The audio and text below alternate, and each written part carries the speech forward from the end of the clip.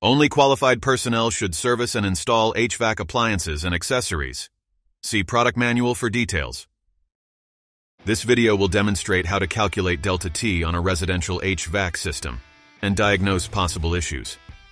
The following tools are recommended to have on hand when servicing an HVAC appliance: foil tape, a drill with a step bit, the product manual, a thermometer, a manometer with pitot tubes and gas valve adapter, and all appropriate PPE.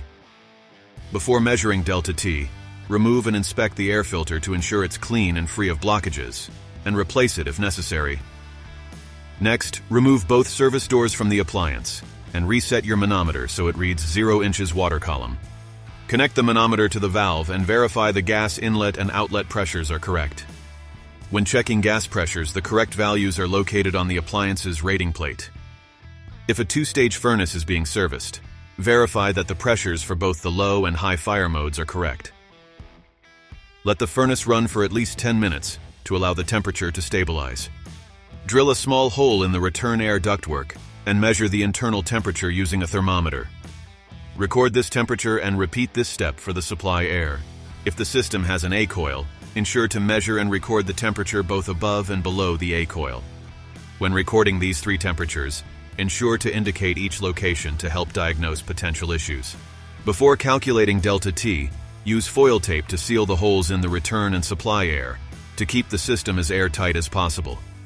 To calculate delta T, take the supply air temperature from one of the locations and subtract the return air temperature. Repeat this calculation for the other supply air location, which will give you an indication of how the A coil is affecting the temperature. If you are servicing a 2-stage furnace, ensure you calculate the delta T for both low and high fire. Once you have determined all delta T calculations, ensure they are within the range indicated in the product manual or on the rating plate.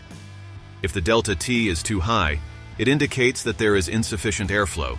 This could be caused by a dirty or clogged air filter or a coil, restricted or improperly sized ductwork, or the wrong blower speed. If the delta T is too low, it indicates that there is too much airflow or incorrectly sized ductwork. Regardless of a high or low reading, it's important to correct the issue and calculate the delta T again to ensure it is in the correct range.